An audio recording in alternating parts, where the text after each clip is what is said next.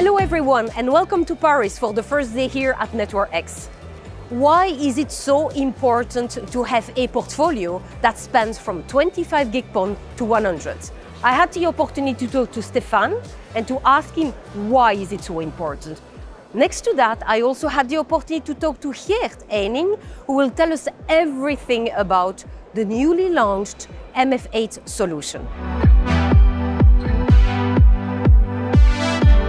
It's important to have a toolkit, a range of next generation PON technologies available, because different operators have different business cases, have different needs, have different timelines. So different operators will simply follow different evolution paths. While some parts of the industry are trying to push the entire industry to a single next generation PON technology, we actually have everything. We have 25 gig and 10 gig in the field today. We're trialing 50 gig. We can showcase 100 gig PON technologies, and we can help operators figure out what's best for them.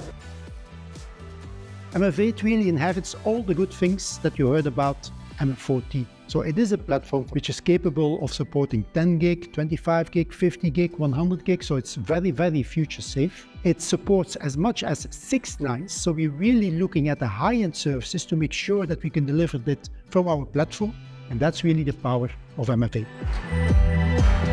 Automation is going to be key to decomplexify the network and to unlock new revenue opportunities. But if you want to apply automation, if you want to apply AI decision-making, machine learning, you need two things. The first one is, you want to do big data analytics, you need big data. So that's why our MF platform is really designed to provide massive telemetry so that you can feed those algorithms in the cloud. The second thing you need is the algorithm in the cloud.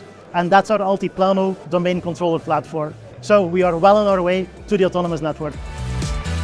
I had the chance to talk to NBN, who were explaining to me why the 100 gig PON trial they are doing with Nokia is important to them.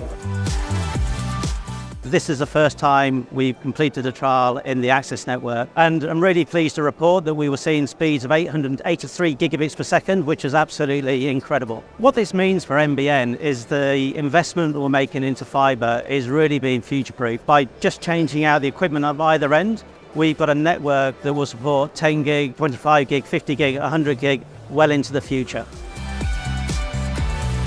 That's all for today, folks. While today was all about fiber, tomorrow is gonna to be about in-home connectivity. Talk to you tomorrow. Bye.